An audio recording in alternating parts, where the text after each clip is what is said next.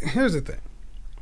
When women say what they want to say about I don't date a short man, you got little D energy. I mean, y'all got you can say it here, little dick energy. Y'all got. I mean, you can say it here. Women are praised for saying it, but when I actually speak to women who volunteer to call into my show to ask me my advice or my opinion, then all of a sudden I'm being harsh. And the word of the week today is misandry. Never heard of it. Misandry. New one. Misandry is the hatred for men from women. Yeah, we damn sure didn't have that. I don't think most women realize they don't like men.